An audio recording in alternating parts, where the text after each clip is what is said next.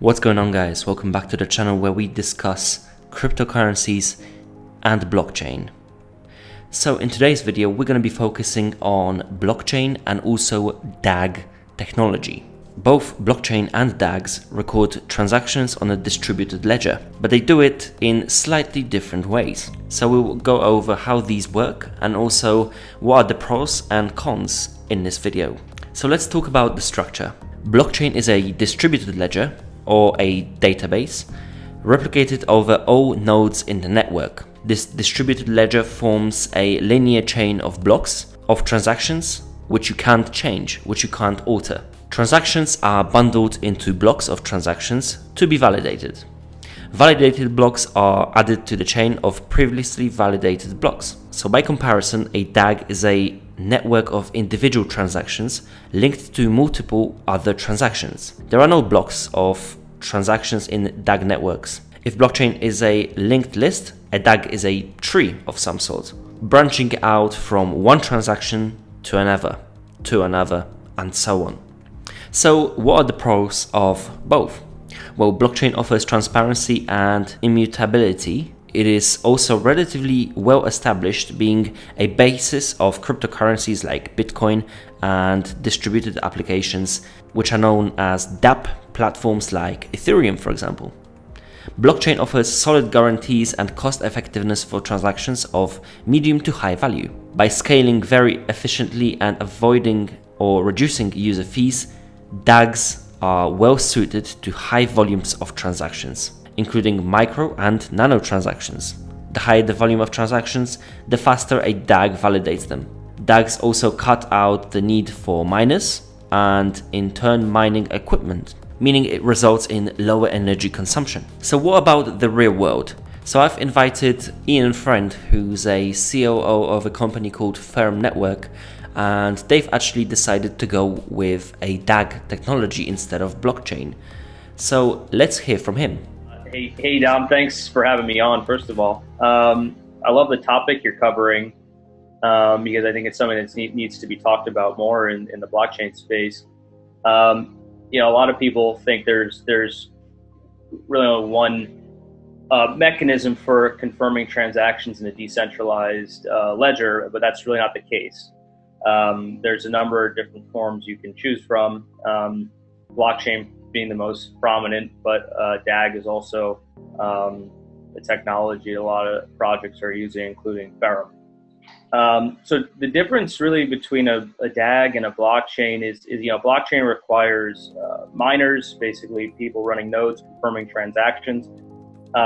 It usually, in the instances we've seen it really successfully implemented, takes a long time, and it takes energy, and you know, it's sort of a laborious process to convert those transactions into blocks and then assemble them into a chain, for lack of a better word.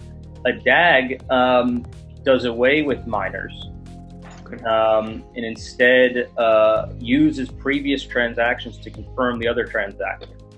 The inner workings of it, I'm not technical, so you know, you're probably better off asking an engineer. But because it has no miners,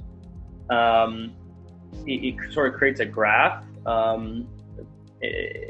which is confirmed. You know, these are transactions being confirmed on a ledger in sort of a graph form, and it allows it to be much faster and cheaper to confirm transactions than as compared to a blockchain.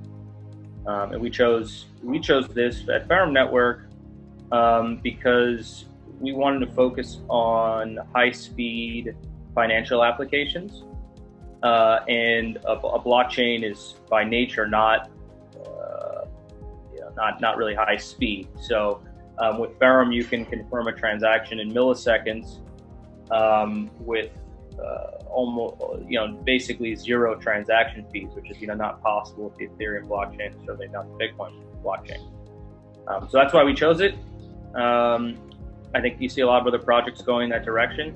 We're just excited to be a part of the sort of DAG, next generation of DAG. Brilliant, thanks for that, Ian. So while we're on the topic of Ferrum, you've mentioned financial applications there. So could you tell us a little bit more about Ferrum and what it is essentially? Sure. So Ferrum is an interoperability network. That means it can connect to other blockchains, but we're focused on financial applications. So that means fiat gateways, exchanges, non-custodial wallets. And the first product we launch is a fiat to crypto exchange, a payments application based in Africa called Kudi Exchange. And it's a live product. You can download it now on the Google Play Store, coming to iOS next. With thousands of users on it. It's growing very fast. We have other products in the pipeline, including a non-custodial wallet. We have staking coming. There's a lot of exciting things coming up, but it's really about, for us, the value of blockchain and cryptocurrencies was in the financial realm. So basically empowering people who may not have had access to financial products or applications can now empower themselves with blockchain technology. That's our vision. Brilliant. That's great. Well, so what are the latest developments and partnerships for Ferrum? I know it's been very busy for the past few weeks. Yeah, so we've been hard at work after the public sale, listing on a number of exchanges, signing some key partnerships, most notably with Dash.